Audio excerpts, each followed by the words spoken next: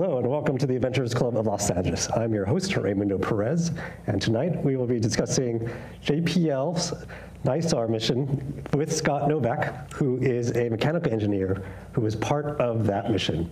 Welcome to the Adventurers Club. Thank you for having me. It's my pleasure to be speaking here. Well, it's really exciting. It seems like space has always been the talk in the last couple of years. Yes. Now everyone has access to all the satellite imagery that's being produced, and you're involved with that, so please. Jump in and tell me what you love to talk about. So, I mean, first off, space, and especially this topic, is very important because ISRO, the Indian Space Research Organization, just landed on the moon yesterday, which is an incredible achievement. And so we've been working with the Indian Space Research Organization on this project. So I'm going to be talking about some of our experiences with the first major collaboration between NASA and ISRO. Well, that's really exciting. I'm looking forward to hearing more of that.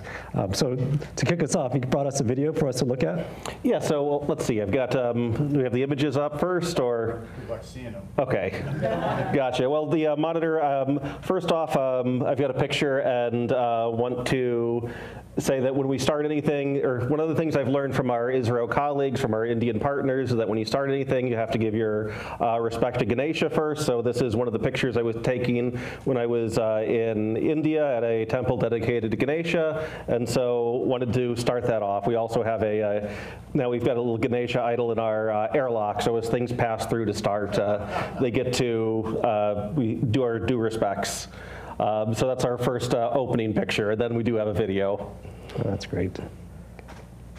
Okay, and so this is animation of the launch and deployment of the NISAR satellite. So we're launching out of the east coast of India near Chennai out of Sriharikota, which is the Indian equivalent to Kennedy Space Center.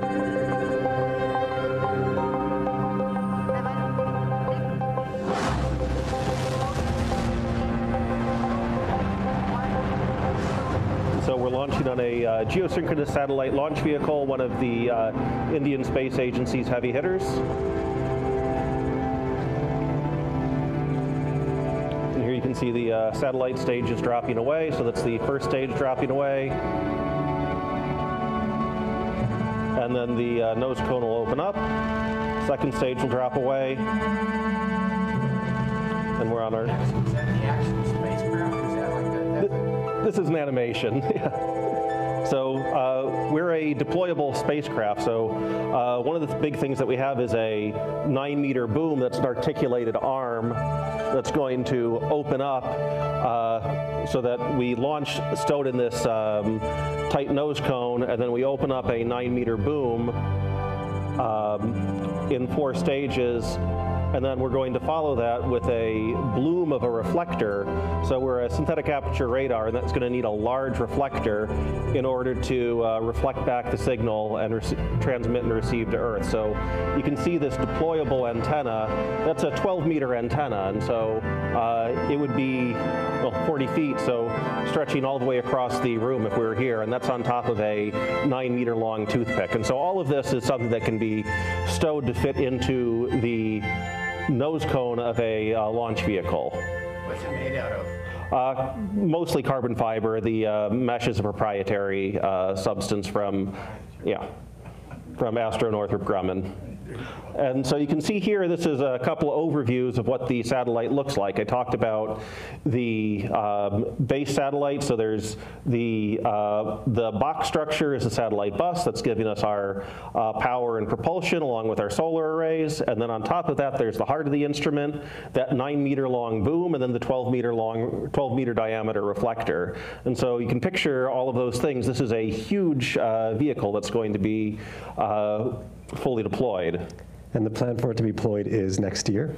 Yes, it's going to be launching in 2024. And it deploys, you can see there's a couple of days, basically 1 day per each deployment for the 4 stages of the arm and then the bloom of the reflector.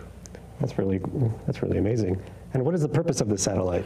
So it's NISAR stands for NASA ISRO Synthetic Aperture Radar. So there's two bands of a radar, and this is an Earth orbiting satellite that's going to be effectively a Earth monitoring satellite. It is going to be making a topographical map of the planet every 12 days. Basically, all of the solid surfaces on the planet. By taking two bands of radar, you're going to be able to see the change in the shape of the Earth. And so basically they say it's changing Earth science. It's a great pun because it's the changing Earth, science of the changing Earth, as well as making changes to the way that Earth science is done. You're going to be able to see a new 3D map of Earth every 12 days, and from that you can see how the Earth changes shape. And so you can look at earthquakes, before and after earthquakes. You can look at before and after volcanic eruptions, ice sheet collapse, or crop growth or deforestation. And so it's widely powerful, and what the satellite does is just produce the data and see all of these maps of how the planet changes shape. And then from there, the scientists on Earth can figure out what to do with that data and look at all those aspects for geology or crop growth or ice sheet collapse. It's a pretty much wildly practical version of a satellite. So everything that it's doing has a practical aspect that's a tangible thing on Earth that we could really understand. So has this 3D scanning been done before? So yeah, there's plenty of radar missions that are up. And in fact, there's a sister mission called SWAT that launched last year called Surface Water Ocean Topography. Like I said, they were our sister mission, a collaboration between JPL and the French space agency CNES. And they were doing a similar thing with radar, but looking at the rise and fall of the oceans. So what's new is not necessarily doing mapping of Earth or doing a 3D topography mapping. It's the power of and the resolution that we have on NISAR, as well as the fact that it produces a new map so frequently. In a polar orbit, it's able to scan sections of Earth and then put them together every 2 weeks. What's the lifespan? So several years. With anything that we do, we always hope for longer. So it's I think it's about either a 3 or a 5 year lifespan. So it makes many, many maps in that time. What's the resolution? So it's actually several centimeters of resolution, so very good resolution. And then there's, with the L-band and the S-band radars, the L-band is basically something with a long wavelength, so that's going to come down and hit a solid surface, basically the base solid surface, but the S-band radar with the short wavelength will basically hit the first thing it touches. So you could combine those two, for instance, look at the ground floor of a forest as well as the treetops, and then as you see those measurements over and over again, you can see how those things change. What will cause the demise of the satellite?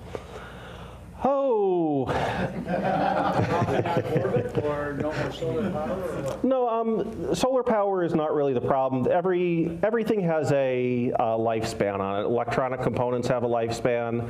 So no one really wants to be the first one to go, but as with anything with electronics, with any components, there is just a life on them. And how long does it take to build them? So the actual build has been going on for about 4 or 5 years now, but this project has been in the planning phases for well over a decade. And so well over a decade ago, this was originally proposed as just a NASA mission, and we were looking for funding, looking for a partnership.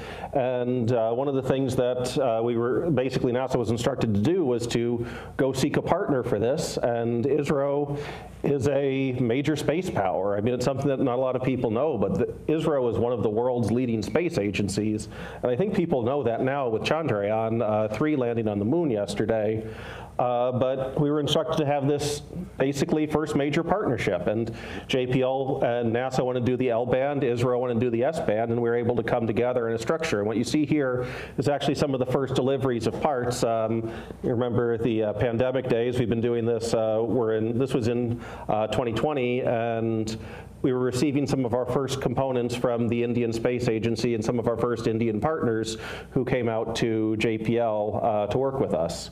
So it's been a collaboration for a long time with the Indian Space Agency, and Here you can see the delivery of the S-band radar and some of the partners coming together to be able to integrate it. And you can see the structure that JPL provided in the background. So that was the that's the radar structure, and that's going to be sort of the basically the flying server rack for the radar.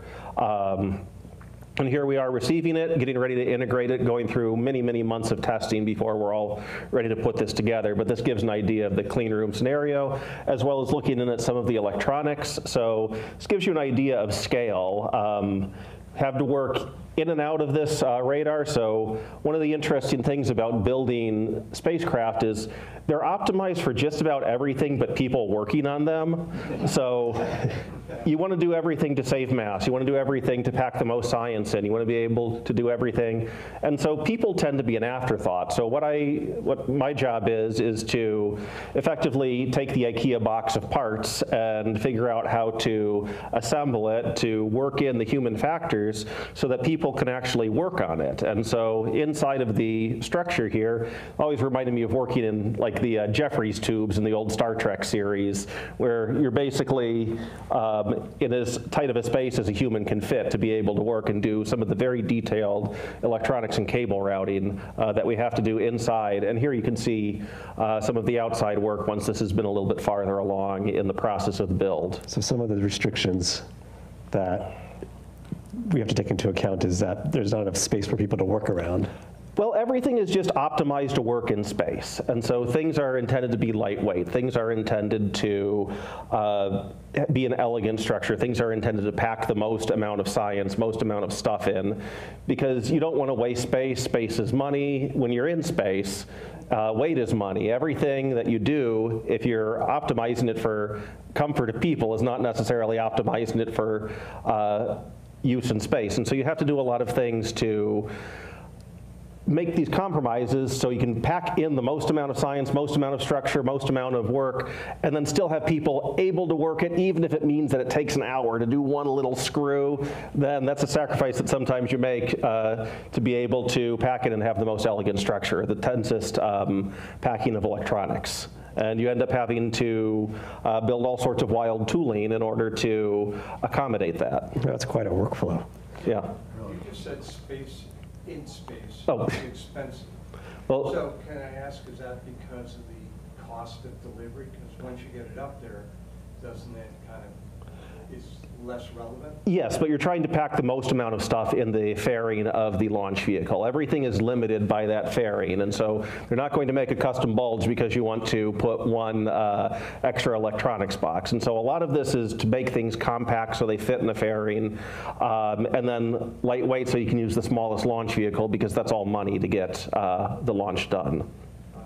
So does everyone know like their position? So Yes. when they're working on something, one person goes in, they do their thing, the next person steps in. Yes, the process of building, and you can see some of this teamwork. To build something this large, it's not just one or two people working on it. There's a whole crew of technicians, and so we're all knowing our process, and effectively I'm the floor lead, so like the foreman of the operation as we're building, and instructing the people to do their specific job to know the overall operation that we need to do. And in this case, we were looking at that boom deployment. Obviously, we've got gravity on Earth, and so we have to have a gravity offload fixture so that we can test this. So we're using counterbalances and weights all strung through an elaborate apparatus so that we can counterbalance it, and effectively, as we're able to test this boom, make sure that it's able to deploy out in 0G so that we know it can work in space. Because we're not going to have all of the robustness for this to work on Earth. If we let go of it, it would break because we have gravity here. That's really interesting. And the people that are with you, are these people that you worked with before, or is it just a new set of talent that's coming in, or science that's coming in to help develop? There's a mixture of old hands and new people, and so as a crew working on the floor, you kind of build a little family, end up spending a lot of time with the same people in silly suits, and so there's a certain esprit de corps that comes from doing something hard. So a mixture of talent from young interns figuring out the first things, getting kind of baby tasks, to people who have been there for 30 years, to people who are experts in this very specific thing. You've got someone who's just a bearing nerd and is really loving working on bearings for 30 years, and so if you're going to have a bearing bearing that's going to work perfectly in space, you need some people who live and breathe bearings, and as well as just kind of generalists like myself who know how to kind of take the whole thing together. And in fact, here's an interesting specialty. So one of the things that you have to worry about in space is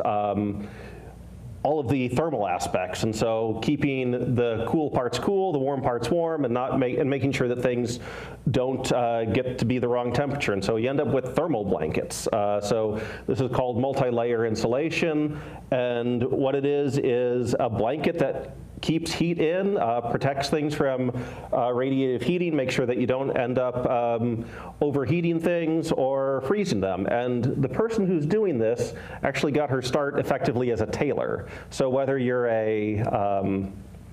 like to sew a blanket, you need the skills of a tailor in order to tailor it to a specific spacecraft. And so you can actually see, if you look up Lynn Pham, Tailor to the Stars, she was briefly in a I know, great pun. Yeah, in a BBC article that talked about her life story. And she was a Vietnamese immigrant, then was able to work as a tailor, and then got a job in the electronics shop at JPL, eventually let on that she knew how to sew, and suddenly she's able to tailor all of the blankets around these very, very oddly shaped spacecraft. Wow. So are all these individuals, they live in Los Angeles, or do they kind of come in for a project and go back to? No, we're all pretty much locals. There's a few of the people who have very, very, very odd specialties, electromagnetic interference and radiation, radar. Some of those people are living outside because there's only a few people that really know what this is. Some of it is kind of voodoo. But all of the generalists, like you see the folks in the white suits, are in Los Angeles. What's the company bar? That'd be nice to hang out.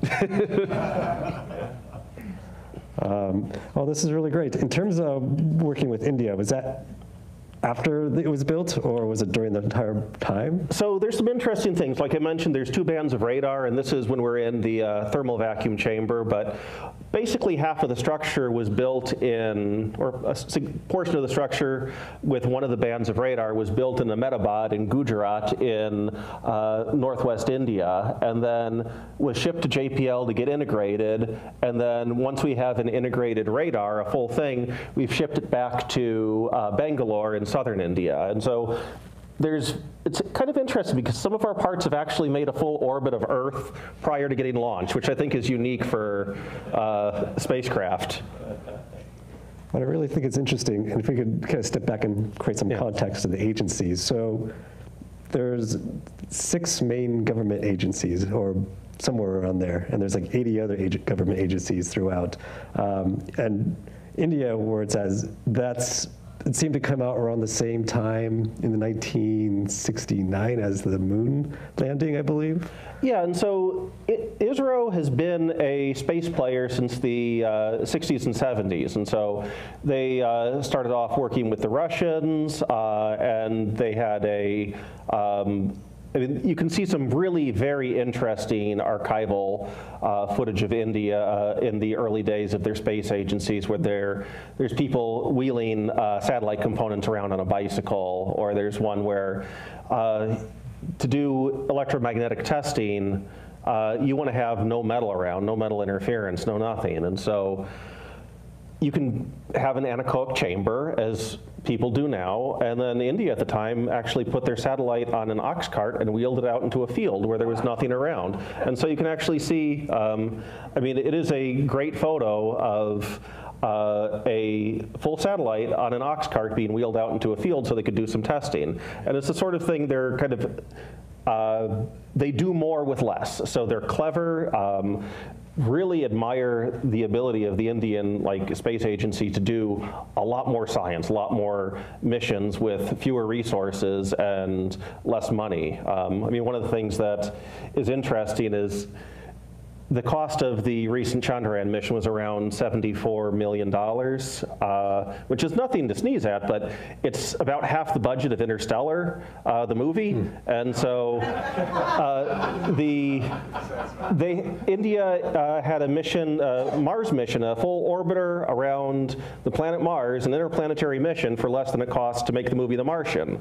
So they're able to do amazing things, and they don't necessarily like get the same funding that a lot of other agencies do. Yeah, you hear about, NASA, obviously JPL, you hear about SpaceX, but you really don't, at least I don't, hear about India so much, other than the news recently where they landed on the moon, on the south side of the moon.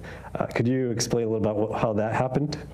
So, I mean, they've been having they had moon missions about 15 years ago was their first one. So Chandrayaan-1 was their first moon mission. Honestly, when I was a baby engineer at JPL, one of the first things I designed, it was a very small collaboration.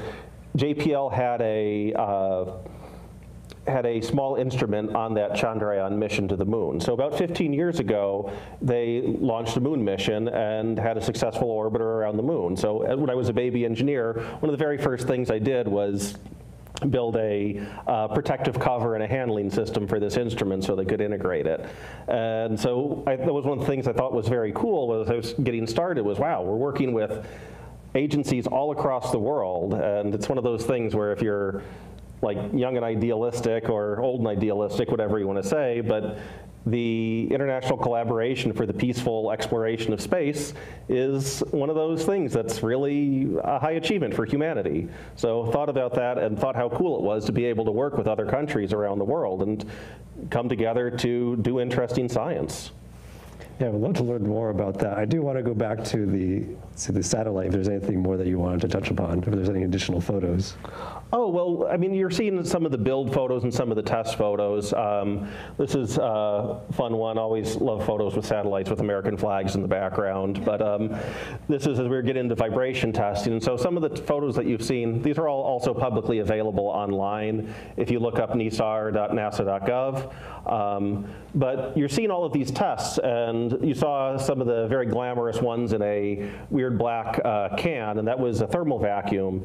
So as we're building a spacecraft or a satellite, we have to test it to make sure that it survives in space. And here you can see that same photo in that black can. That's a 25-foot vacuum chamber. And so you suck out all of the air and then expose it to all of the weird extremes of hot and cold and solar illumination so that you try and break it on Earth so it doesn't break in space. So this is one of them. It's kind of the shake and bake cycle where the other one was going onto the vibration table where you build it and you spend, I mean, you're seeing all of the care that we put into building it and spending every time, getting every nut and bolt double checked, and then you take it and you put it onto a table, and the table shakes the hell out of it so that you can basically rough it up and mimic a ride on a rocket ahead of actually giving it the ride on the rocket, so you've got confidence that it's going to survive.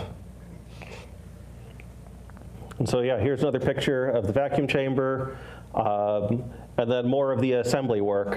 You can see this is as we're getting closer to the final stages of assembly, and you can get a sense for the scale of this. So if you imagine the first pictures and you saw how small this octagonal structure that's the flying server rack is compared to the boom and compared to that 12-meter antenna, that'll give you a sense of how big this is when it's actually fully deployed in space. So everything is compact and then it kind of folds out like a transformer into this giant structure once there's zero-G environment and it can actually survive. Is 3 tons a good weight?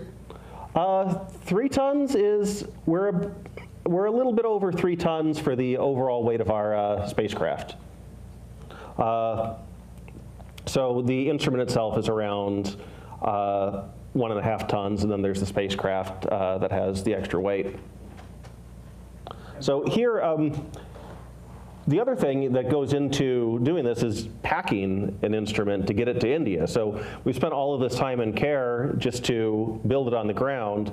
So it's a major logistical challenge to move anything, any spacecraft, but to get one all the way around the world to India led to some major logistical challenges that we were able to kind of solve. So here you see the type of care that goes into packing this into a shipping container, in a very special environmentally controlled shipping container, so that we could keep it clean and we could keep it well protected, because moisture, contamination, dirt, all of those things, electrostatic discharge, all of those things could do major damage. So we have to make sure that as we're transporting it around the world, it is very well protected throughout the entirety of the transport. How many times did it have to get changed from one craft to another to get it there? So you'll see some pictures coming up about what it is, but this container that we built for it is one of the largest objects that was fit into a C-17. So C-17 is not the largest airlifter that's in the U.S. arsenal, but it is a very, very, very large aircraft and a huge cargo aircraft. This is a 50,000-pound container that we had to figure out how to get up the ramp and into the C-17 so that we could have this well taken care of all the way on its ride. And so for where we started from JPL, we went JPL to the East Coast, to New Jersey, to Air Base in Greece, to Bangalore. And then for one of the other deliveries, we've gone from the JPL to Hawaii, to Guam, to the Philippines, to Bangalore. So it's one of the unique things about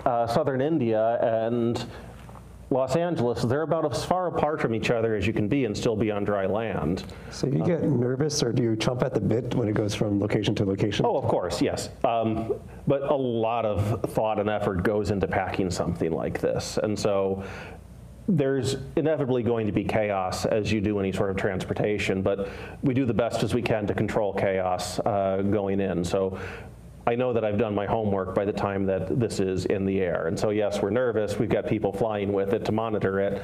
And then we've got all sorts of instrumentation to know what shock, temperature, humidity ranges go along with it. But we've done our homework prior to committing this to a ride on a C-17 or a C-130. That's amazing. Well, if you go out into space. So yeah, and in fact, JPL made a little promotional video on this very subject. So. This is also viewable on YouTube. Today, we are going to get ready to send NISAR on its voyage from JPL to Indian Space Research Organization in Bangalore, India. That means that we're going to have to suit up and go onto the clean room floor where my team and I have been working for the past 3 years to get this thing built. Come on, let's go.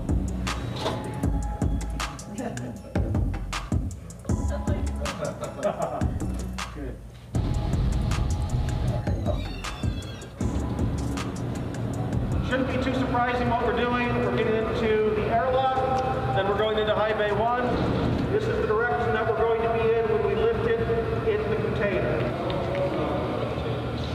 Okay, the whole thing is a precision instrument. Later on, we are going to have to assemble this thing, basically pick up a 2-ton load and put it together with the precision of a surgeon. So what is NISAR? It is the NASA ISRO Synthetic Aperture Radar. This is the radar payload in the engineering panel, so it's effectively the heart and brains of the mission. NISAR will use 2 powerful radars that can detect very small changes in the Earth's surface. This allows the mission to observe a wide range of Earth processes, from the flow rates of glaciers and ice sheets to the dynamics of earthquakes and volcanoes. Along with our Indian colleagues, we've been building NISAR here in this facility for the last 3 years. And it took a whole crew, so they're not flying to Bangalore in the container, but this is the entire crew from the mechanical team that's going. It takes an army to get us there. When I first came onto the project, this was just a shell of a payload. We had the aluminum and titanium structure with basically nothing in it. And then they've been populated with electronics and with the radar payload. We brought in an instrument from India, the SAR, so that's the S-band radar, to our LSAR, our L-band radar. Since then, we've been testing it, and today we're getting ready to put it in the shipping container to send it on to India. Tight fit.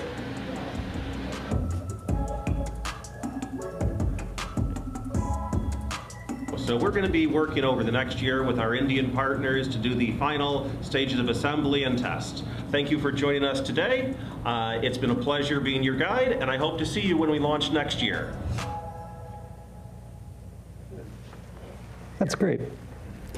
So after this is launched, are you involved with the project afterwards? Do you view the 3D data? No, I do assembly. It's very difficult to do assembly in space without being an astronaut, so move on to the next thing. But this is so very much my role goes up to the point where it's in the fairing and going to the launch site, seeing it off, but I'm strictly a ground person. Wow. What's the next project? Still to be determined, so still working on that. So this is an interesting photo. We had some dignitaries from ISRO as well as the Indian Embassy. You actually may have seen some of these fellows doing the same, speaking about Chandrayaan in the news recently. But what we're doing here, we had a send-off, and one of the things that we saw early on in the project when their Indian colleagues were sending the NISAR to us, they had a send-off ceremony where they cracked a coconut in front of the truck to effectively wish it on its way, lay out all of the good things, humble yourself in front of a major task at hand, and do blessings for a safe journey in the future. So we, our Indian colleagues helped us do the same thing as we moved up to some of our environmental tests. And so that was something that was part of the collaboration is not just all the technical stuff, it's learning from each other. And so the cross-cultural exchange has been great. Honestly, I've enjoyed working and learning so much about our Indian partners, Indian culture. And this was, again, from our send-off ceremony, two countries coming together. So it's also sort of a diplomacy mission in that we're bringing the two space agencies of the world's two largest democracies together. And so it's been exciting to be a tiny little ambassador for that sort of thing. So it's really cool. Whatever you, I mean, it's part of this in addition to doing the good science, it's being able to do a small part to bring two countries together and to bring them worlds apart in peaceful exploration of space. What is this, like a 1/6 scale model? That is exactly a 1/6 scale model. So. And what did you teach them in exchange for that coconut? Was it tequila shots? No. So honestly, yeah, we've learned a lot. The things that they've done, we actually did take them out to get tacos and tequila at some point, but. Some other colleagues took them to Costco. So as far as, yeah, seeing the representation of the United States, Costco's not a bad one. So do you communicate with India at all during, like, for example, you're based in LA the entire time, correct? So do you communicate via Zoom or any other? Yeah, telecons at odd hours of the time, yeah.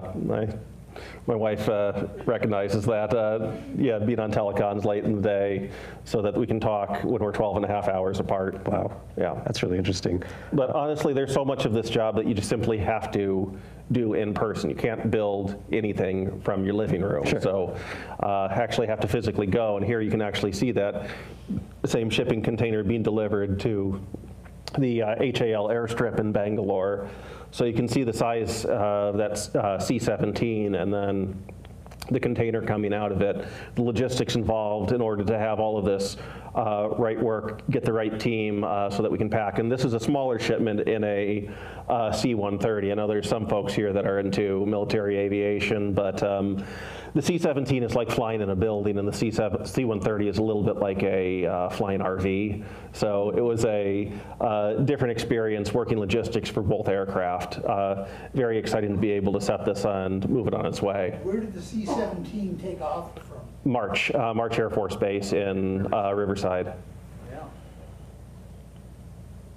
Is there any operations in the world that are building to compete with what JPL does? Or is it pretty unique and it's going to stay that way? I mean, this particular spacecraft isn't something you really compete with. You kind of work on, but we're collaborations with multiple other agencies. Like I mentioned, our sister project was SWAT, and they were a collaboration with France, ESA. For the most part, JPL and NASA try and collaborate across with other international space agencies fairly frequently. One of the previous projects that I was on, and Aaron in the audience was also on, was InSight, and that was a Mars lander that was also working with European countries, France, Germany, Poland, England. So a lot of this work is collaborative with other countries. And each agency has its own specialty kind of that it does, right? Yeah, I mean, we're all good at our own things. JPL tends to think it's good at everything, but there's actually a lot to learn. I mean, part of this is learning from each other, and so, yeah, it's subtle nuance things, but we learn what the different agencies are good at, they learn what we're good at, and what we can specialize in. That's really interesting. One of the things that comes to mind is I took a project management class, and it seemed a lot of the study of project management stemmed from 1969, NASA going to the moon. So that kind of set up the groundwork for other companies to kind of figure out how do you manage your workflow internally. In this case, it seems like now you're scaling beyond the company and you're working with other individuals outside of it. Is there anything that you've learned from that process that could kind of help with the day-to-day of everyone's kind of workflow that they have for themselves? Oh, I mean, there's a huge amount that we've learned about working with the various partners. I mean, any partnership has its challenges, and certainly this one has. So there's a lot of nuances with working across international borders, how you can ask for things, how you expect to get how you can ask for things and get the right responses, how you can know who the right people are, what the different hierarchical structures are. ISRO has seemed a lot more hierarchical to us, and I think that's something that's pretty common in working with India, is that your boss says something and you do it. There's not room to talk back. The idea of talking to back to your boss is just not something that's done, whereas we're a lot more loose with that, and there's more room for people at the lower levels to speak up and say, no, I think you're wrong, and it's less rigid. So trying to deal with the different structures of kind of power, authority, how you talk to people, how you work with people has been something that's a challenge for us, and it's something just kind of interesting to work with. It's not that any approach is better or worse than the other, but you're going to see that across different countries and then be able to find some way to meet in the middle in your collaborative approaches. And that seems where the diplomacy comes in. Yeah. It's going to be uncomfortable for everyone, and that's part of it. Right, because you have your own way of working, and as you're saying, something like hierarchy, for example. Yeah. And it's something, you're telling stories about how you have these interns that are contributing fairly significantly to the project. And that's something that perhaps you're beholden to within your corporation. And that may not, the government agency. Yeah. And that may not necessarily be the same for another country. But you don't want to kind of, just because you like it and you think it's the greatest thing, you don't want to impose that on someone else in their system. Right. I mean, you have to, with any big project and any collaboration, any relationship really, you have to approach it with a sense of humility and understand that you have something to learn from everyone. And so the idea that you're going to go and impose your way of doing things and everyone else is, well, that's not really a partnership. And so, I mean, here you can actually see the partnership coming together. So this was only a few months ago when the radar structure was integrated to the spacecraft in Bengaluru. So this is actually taken in a clean room in Bengaluru, and this is a merging of the two teams. You can see the Indian partners and the American partners working together, and this was kind of a golden spike moment for the project as this big radar payload and the spacecraft came together and were together as one unit for the first time. So this is a testament to teamwork and everything it takes to get us there. Why was the decision made to launch from India instead of here? That all goes into government contracts and some of the sausage making of who pays for what. But fundamentally, the final system is being integrated in India. And so if you're in Bangalore, it's going to be a lot quicker to go over to Sriharikota near Chennai than it is to fly all the way back around the world and go out of Kennedy Space Center or Vandenberg. So and India is a very, very, very capable launch vehicle provider.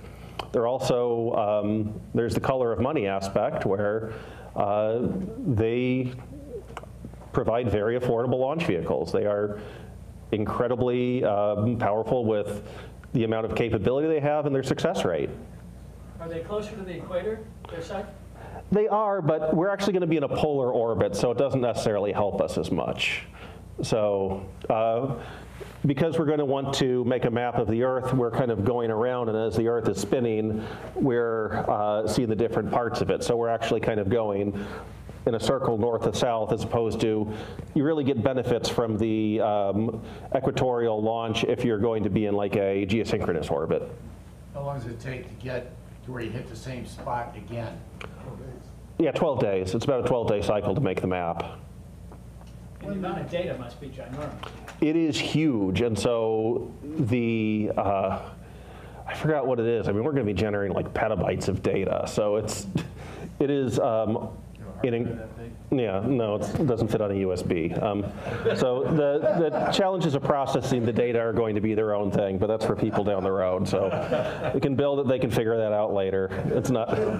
When it starts to unfurl, deploy one segment each day, and I'm referencing the Hubble where they talked about 400 plus points in sequence that if it didn't work, it was worthless. How many of those points do you have? It's just much less complicated. No, I mean, there's one of the interesting things with anything in space is that what you tend to do, rather than having something very complicated, is having a whole series of very simple things.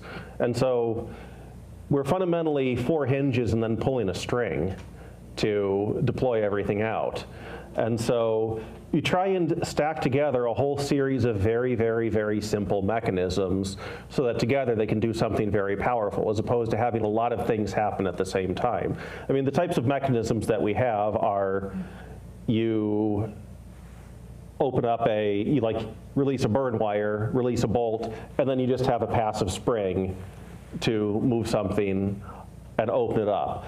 You have something driven by a single motor to run a latch. You have something that's effectively pulling a string to do an origami structure, and use basic, simple machines because they're reliable and you can stack them together and make a very, very complicated thing. So yeah, you end up with these things where they are like Rube Goldberg machines where 1, 2, 3, 4 all have to go in a certain order or it doesn't work, but you try and make those as simple and perfect as possible and as reliable as possible. So there's a huge amount of thought that goes into making things reliable and redundant so that you expose yourself to the minimum risk possible as you're going through big, complicated operations. It's kind of the magic of it. It's all simple machines. I mean, a lot of the stuff that we do is just basic, simple machines. In doing the tooling, I have a book called Engineering in the Ancient World, and a lot of the stuff that we do just to be able to build something, the Romans could have done, because you just need to move a big block onto another big block. But then we have to do it very, very, very well. So it's so yeah, you do have a lot of single point failures. You try and back those up, make them redundant, but then you stack simple, reliable mechanisms on top of each other. What's the name of that book? Engineering in the Ancient World. That was interesting. Yeah, it's a fun one to see. I mean, what you can do with human and animal labor with simple machines. There's some pyramids. Yeah. JPL has had a couple of synthetic aperture radars in the past. Excuse me, guys. We do have a Q&A at the end, but I'll ask if you're going to ask a question, we need you on the microphone so we can hear what's going on. We record these, and when people talk out of turn, we can't hear what's going on in the room. So do you want to do the Q&A now, or do you want to do it at the end? Well, before we get to the Q&A, as we continue through and get to the end of the Q&A, was there anything that you want to be able to touch upon that you felt that you haven't really touched upon yet? Oh, well, let's see. If we keep going through the rest of the pictures, I think there's a few others. I mean, okay, so I got to the end of the parts with the spacecraft, and just working in Bangalore has been very interesting because Bangalore is so rapidly changing. I'll go there every couple of months for a few weeks at a time, and every time I go there, it is something new. The skyline changes. They're constantly building. And so as well as the space program very much in the news, Bangalore is India's tech hub, and talking with some of the old timers there from the Indian Space Agency, well, where we're staying, they're like, oh, I remember when that was a village, and that was only 20 years ago, and now there's skyscrapers and things. And so there's very much a mix of old and new, and so you can see, like, then there's also things that have been there for thousands of years. And so some of these pictures just show some of the fun things that you see. The temple complexes. It seems that, like, religion and spirituality is still very much a part of everyday life. And even at ISRO, we see there's shrines and things to various gods, going into the machine shop, asking about some markings on the wall. And they say, oh, this is blessing and showing respect to the tools. And then you end up seeing a mixture of high rises, and then at the ground level, there's people who are out in the streets who are very much living traditional lives. And so it's wildly interesting to be out and about in Bangalore. This is interesting because we talk about all the work platforms, and so this is not an ISRO. ISRO is, things are very high quality and safe, but you see in the outside world the way that people work on scaffolding. It's just been wild to see, because a lot of what I do is scaffolding, OSHA, figuring out work platforms, and then to see people basically climbing 4 stories up on nothing but kind of bamboo strung together has been very eye-opening. And so it's part of learning and part of, like I said, coming together and having the adventures, just going out and seeing the outside world. Beyond the clean room, there's so much to see and learn from in going to India. Right. I'm very curious, you know, at least, and I could be, oh, do you want to talk about this? No, this is just the KR market, largest flower market in India. So just the amazing things that you see outside, once you get outside of that very sterile white clean room. I thought this was an interesting picture because everything in the clean room looks so sterile white, and then India is just a burst of color anywhere that once you leave the clean room. It's really gorgeous.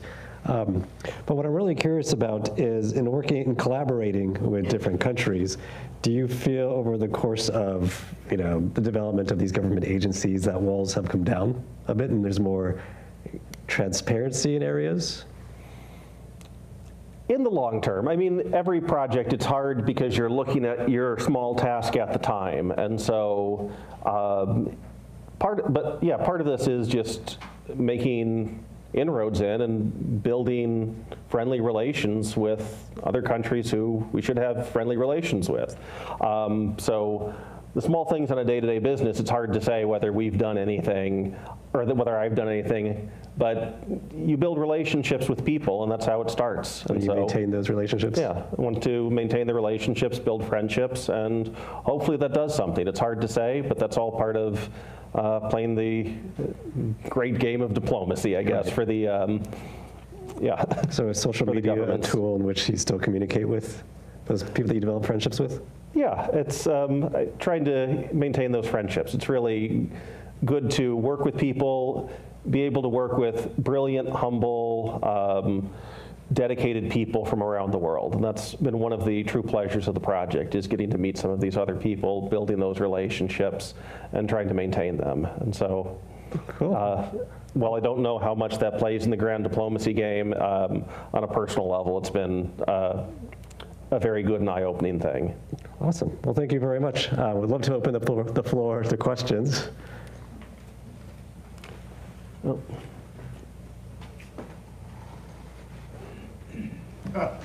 No question.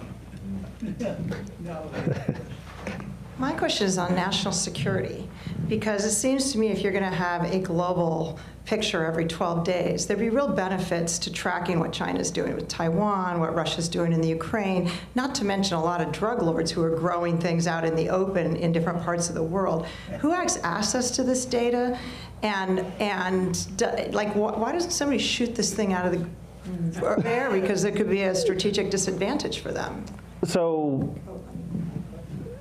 I mean, the purpose of NISAR is earth science. What people do with the data from there, I mean, I can say that very smart people take a look at all sorts of data. There is undoubtedly similar technology in play. Those sorts of national security questions you can't really answer in an open forum. Will there be any filter on the data to keep people from looking at certain areas or things? This should, for the most part, be open source data. So, I mean, it's, like I said, it's tuned to earth science. So if there's going to be something tuned to, say, vehicles moving, that's going to be in the details of, in those very, very, very strong details of synthetic aperture radar, which I can't really speak to. So I know the devil is in the details and the nuances with any of this. And this is open source 3D JPL has data. had a couple of synthetic aperture radars missions in the past, albeit quite a while back. The last one, if memory serves, was SIR-C, and it had, if memory serves correctly, an X-band. It was 2 frequency 2, and either L-band or S-band. X-band is a much higher frequency than S-band. Should have had better resolution than S-band. How does this mission compare with SIR-C? And what is the advantage of this mission over SIR-C? To be honest, I wish I could answer that question for you. The details of radar are not my forte, so I'm a nuts and bolts guy. Radar is a little bit of voodoo, so beyond knowing the kind of basics, I wish I could answer that better. So who's going to own the data? You said it's open source. Yes. And what resolution will be made available publicly? To be honest, I don't know. I mean, as far as who owns the data, it's all of you because you're paying for it. So this is largely going to be something that's published in an open way. I don't know the exact details, but if you do look on the nisar.jpl.nasa.gov, there's a whole, I mean, you can download kits and things for users of the data. And so if you're interested in that, I'd recommend that you go to the website, and there's effectively a user's guide. There's open source, there's calls for applications of the data. People are starting to write papers and proposals for what they could do with this data. And so I don't know if it's something you can just, I don't think it's something you don't download from a website, but I think it's something that you can apply to have and then be able to get the data if you've got a university project or a science mission or something that you want to do with that, and write that proposal and get that data. So from a mechanical standpoint, sometimes mechanical things need to be exercised. So this thing has been delivered to India. It's in a package. I mean, do they open this thing up and exercise the stuff so that right before it takes off, the mechanical stuff, they know that it's just not going to seize up or not be... So we've run it through reliability testing and then put it through all of the environmental tests. So what, I mean, it's a good question, and it's one of the reasons why we go through those environmental tests. So it takes a certain amount of time when things are stowed, and then as you run through the extreme temperatures and vacuum environment and vibration levels and acoustic levels, you're exposing it to basically the worst of it, so that when we make sure that things deploy again after those tests, we do them before and after to make sure that, yeah, it works, and then we do the worst that we can to it, and it still works. Time is always a concern, like you're mentioning. Any sort of mechanism needs to be serviced, but we do a lot. I mean, one of the reasons why we're in all of those silly little hefty bag Oompa Loompa outfits is because we're working in a clean room environment so that we don't have the corrosive elements. We have a tight control of humidity so that we can make sure that our lubricants stay lubricants as opposed to becoming glues, or that our glues don't lose their strength. So a lot of analysis goes into the environments to make sure that this stuff actually has a lifespan to it. Yeah, I know that by law, US agencies cannot use Indian launch facilities. They're forbidden, I think. Like a few years back, one of the startups here, they used Indian launch facility for launching, like they were doing constellation of satellites, and they couldn't lose time. They couldn't get any facility here. So they used the Indian ISRO rocket, and that caused problem with the administration here. Oh, I wasn't, I mean, this is high-level sort of government negotiations to be able to so it is launch. Like a tick-for-tat legislation at both the countries. Indians are not allowed to use US rockets, and US cannot use Indian rockets. So I thought, did you get a waiver, or how is this? And like I said, this is something between our state departments to be able to negotiate this partnership and to show that we can launch out of Sriharikota in the east coast of India. So from the very beginning, this has been known that we were going to be on an Indian launch vehicle. And I think some of the things with private industry not wanting to launch or not being allowed to launch out of India has a lot more to do with protectionism and making sure that money doesn't flow out of the US and into India or vice versa when we have our own indigenous or local launch providers that the government wants to give the money to. Hey, Scott. So to land a lander on the surface of the moon for half the cost of Interstellar means you have a certain amount of scrappiness in your space program. What do you think the U.S. space program could learn from the way that the Indian space program works, and how can the U.S. space program become more agile? So that was kind of an interesting conversation that we had the other day. We were talking about technology readiness levels and all of the hoops that we have to jump through before we can use something on a big space mission. And we were talking with some of our Indian colleagues about that, and they're like, oh, well, someone will just come up with an idea, and then we will generate that idea, build it, and launch it, and it's going to be within a year or two. So they're able to, they have some of the, like you said, scrappiness of like a startup along with the knowledge and infrastructure of a large government agency. So some of that is just, they have different red tape, but they seem to have a lot less red tape in terms of the amount of paperwork and bureaucracy that goes into certain aspects. I mean, we all have our pluses and minuses, but they can, in a very agile way, come up with an idea and get it on a launch vehicle in a relatively small amount of time. And they're very, very, very good at having common use platforms. So they are really streamlined in a lot of their processes, and they have a spacecraft bus that works for them, and whatever science mission you want to glom onto that, they've got a ready-made spacecraft bus that you can use to put whatever science missions on it you want. So there's a lot more ability just to take something new, put it on something that works, and get it up, and then see how it does. I've been really very, very impressed with all of their the common use and the thought that goes into planning ahead and knowing that you can have things made on a sense of scale. This is kind of a nerdy question. This is kind of nerdy talk. Okay, yes. So the photograph of this Indian assembly room, where it's about 30 people, I noticed that a lot of the crew had beards. And I had an experience as a production designer in film going into a food packing plant, fish packing, that they wouldn't let me in with a beard. It was Gordon's fish sticks. Okay, and I actually had to go shave that beard to go in and do my research, to just see the inside of the plant.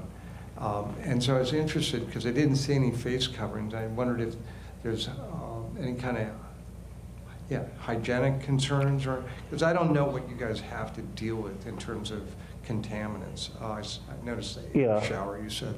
So it's been a different process, and some of the, a lot of the work they do is not necessarily in as contamination sensitive environments. And so radar is not particularly contamination sensitive. When you're working around optics or anything that actually is, then people put on their masks, put on their gloves, and make sure that they're well protected. But that is process differences, and we do tend to, like at JPL, tend to spend a lot of time working on making sure that everything is very, very, very, very, very, very clean. They, I'd say that a lot of their work tends to be less in tune with super clean work other than optics. And actually, they've got another mission that's going to be launching soon, so called Aditya, that's going to be a mission to study the sun. And because that was an optical mission, we saw people in the full bunny suits at the ISRO facility. So they're a lot more thrifty when it comes to disposables, and so if they don't need it, they're not going to use it. We'll take one more. Yep. I want to ask about working with that other foreign culture, the defense industry, because Northrop Grumman built the radar, I guess. Having worked with the agile, creative Indians, was corporate defense America. How was working with those guys? So, I mean, there's pluses and minuses to every partnership, and so there's something to learn from everyone, and there's processes that I admire and processes that I'm frustrated with any company. So I mean, I kind of will leave it at that because ultimately we are partners, and we want to be good partners when speaking about anything. So there are things that frustrate me with working with defense giants and larger companies, and there are things that I really admire. So I think the thing to do with any partnership is to look for the good in it and see what you can learn and improve on yourself rather than dwell on any sort of negative. Awesome. Well, thank you very much, Scott. This is a really informative and entertaining talk. Thank you. And for the folks at home, if you can't find your local JPL bar, you can always come to the Adventurers Club on Thursday nights. Scott will be back. Thank you very much. Thank you.